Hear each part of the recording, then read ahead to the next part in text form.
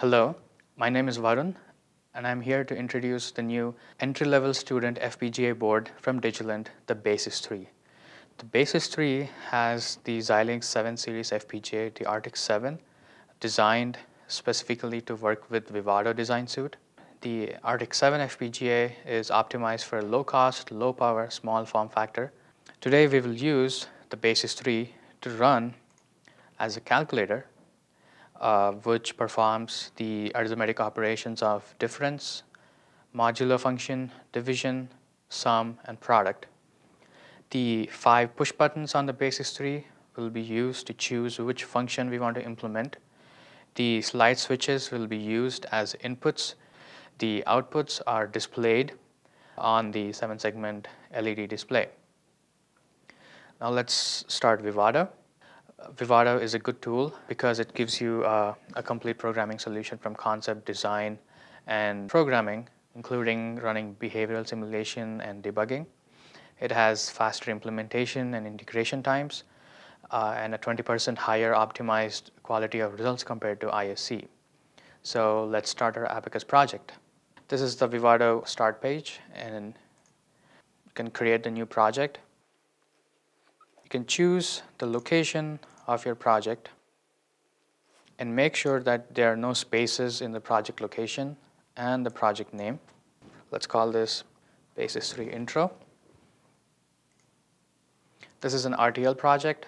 We do not specify sources at this time. Choose your FPGA family part numbers. You can go back to the Basys3 board screenshot. You can zoom in and look at the part number, the family, the device number, and the speed grade. Using this information, we go back into Vivado and select our FPGA. The package number would be CPG236, speed grade 1. And between the two final options, the first one is our board. This will create your project and give you the main Vivado tool homepage. You have your flow navigator, the project summary, and the design runs console. These are the three main windows in your homepage. And the flow navigator is used to create your block design, add sources, run simulation, start your synthesis, implementation, and also create your bit file, and then program it using the hardware manager. The project summary will give you the status of your project. Let's start with adding constraints. Vivado uses XDC constraint file. That's a Xilinx design constraint file. It is like the UCF file if you have used the Xilinx ISC before. They have their fundamental differences, the UCF and the XDC. But for all practical purposes for our design, you can add the XDC file and choose the pins, ports, and objects and signals that you want to activate for your design. So let's go to add sources, add or create constraints, add files, go to the location, and also make sure there are no spaces in the XDC file name. OK, finish, and this would bring up the master XDC file. Next, let us add the design sources, which have been pre-built in Verilog HDL. These are my pre-built source files. You can select all of them together and import them into your project. You can note that by checking this, it would copy all the source files into your project location that you have just created. So you do not have to edit or change the original source files if you have to go back to them and use them again for a different project.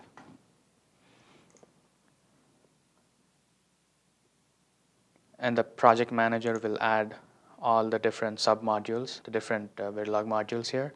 All these different modules are connected to the top module. And taking a look inside the top module, you can see the top module inputs to the board and the outputs, the input clock, the 5 push buttons, the 16 slides with inputs, 16 LED outputs, and the 7-segment display output. So these are our top module input and outputs, and once you go back to your master XDC, you will find the same port numbers and pin locations and pin names. Make sure that the name of the input and the outputs match with the pin names that you have in your XDC. So my clock signal is named clock CLK, switches as W, LEDs as LED, and the 7-segment display as SEG. So you can take a look, SEG, AN, and DP. So, and the push buttons BT and C. This is the valid pin name. So you should have the BT and a capital C or a capital U. You can select all the signals that we need for our design to this point and activate them by uncommenting them. Check your XDC file for any non-pin information that is something that's supposed to be a comment that is not commented properly. Make sure you have no errors there. Save the file. Now let us begin the process of programming the FPGA. There are two ways in which you can program the FPGA. One is using the bit file. We use the JTAG programming cable to load the bit file into the FPGA. The second method is programming the FPGA using the QSPI. For this, we need the .bin file, the binary file, to be loaded onto the QSPI. And when you turn on the FPGA will load the programming file from the QSPI, and you don't have to go through loading the bit file through the cable. So what you need to do is go into Tools, Project Settings, Synthesis, Implementation, and Bitstream information is here. You can go into Bitstream and check the bin file. So this bin file, the binary file, allows you to add a memory configuration file into your FPGA flash device. And when you do that, once you power on your device, you can just directly run your project and you don't have to program the FPGA all the time. For this, let us set some device properties beforehand. To edit the device properties, this can be done in the Synthesis Design Open window or the Implementation Design Open window. So instead of generating the bit stream at one go, let us run the synthesis first. This will generate both the bit file, the .bit file, and the .bin file. The log window is a good place to get a lot of information and find out which design run you're in. Now the synthesis has successfully completed. Let us open the synthesized design.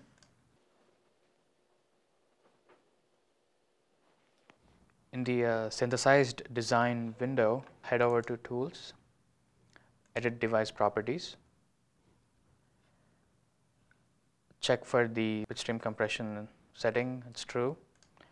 Configuration, change the configuration rate to 33 megahertz. This is the reliable, consistent configuration rate for the board. Head over to configuration mode.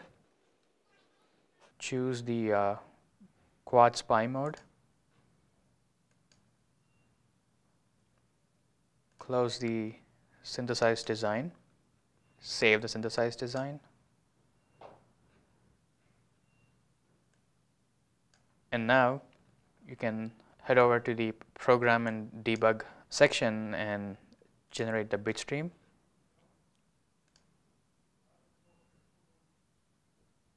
Over here you can take a look. It says the bit stream, .bit file, and the .bin file have been generated successfully at the same time with the device configuration settings that we have just made. Open the hardware manager, open new hardware target, click next, make sure the device is turned on, next again.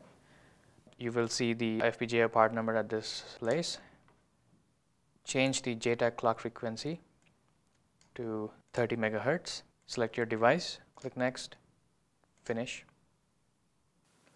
The device is ready to be programmed. If you can take a look at the board, the jumper is set to JTAG programming mode, and in that mode you can program the device using the top module bit file. The top module bit file gives you additional information on when it has been created, the date and the time. This is handy information when you have multiple bit file generation done within the same project, so you can keep track of which bit file is the most useful one if you had to go back and make edits into your source files. So click OK and program that. Now the bit file is programmed into the FPGA, and our Abacus project, which is basically a calculator, is running on the FPGA. I will provide inputs using the slide switches. So I have 255 and 255 on both my 8-bit binary integer numbers. Let's click the sum push button that we discussed before, and you can see the result is 510 scrolling on the 7-segment display. But let's go back and program the flash. So every time you turn on the device, the FPGA will boot up through the QSPI flash, and you don't have to go through the generation of the bit file and programming it through Vivado. So right click, add configuration memory device, expansion, 32-bit is our part number. Let's select that. And note that this will erase any previously loaded configuration file on your flash. So select your bin file, and it has the same date of creation and time as your bit file because they get generated at the same time. Click OK. So it performs the erase operation, program operation, and verification in 3 steps. So the flash programming is completed successfully. And if you go back to the device, the JTAG port is used to talk to the FPGA, and the FPGA will take the bin file and program it on the flash. But for us to use the SPI flash, you need to change the jumper settings. So this time we're booting up through the SPI flash on the Basys3. So change the jumper back and put it in to the QSPI mode instead of the JTAG, which it was previously in.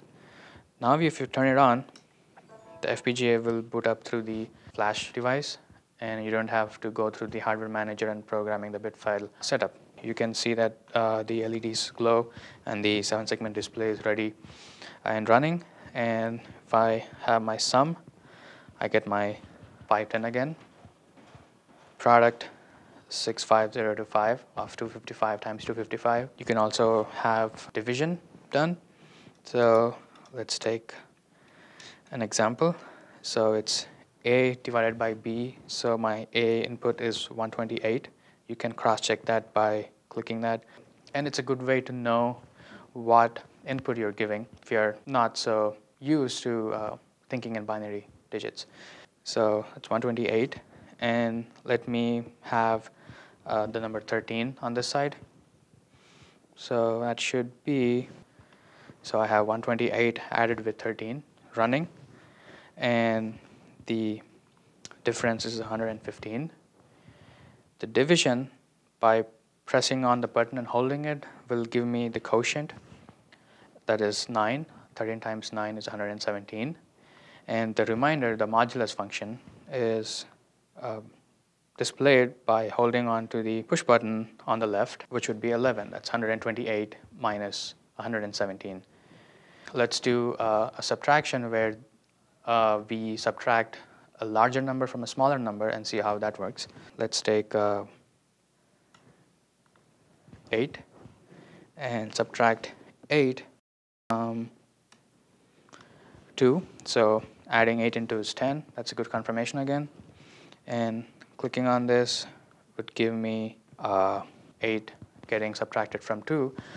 And you see a 6, but it should be a negative number, right? So pressing on and holding on to the button would show you the negative sign, indicating that it's actually a negative result. That's a -6. So 2 minus 8 is a -6. This is how you can have a basic calculator, arithmetic operations done using the Basys3 board. One thing I like is all the 16 slide switches that we have here, which allows us to give a lot of inputs. So I was able to do 8-bit and 8-bit arithmetic operations. So have fun with your new Basys3 and good luck.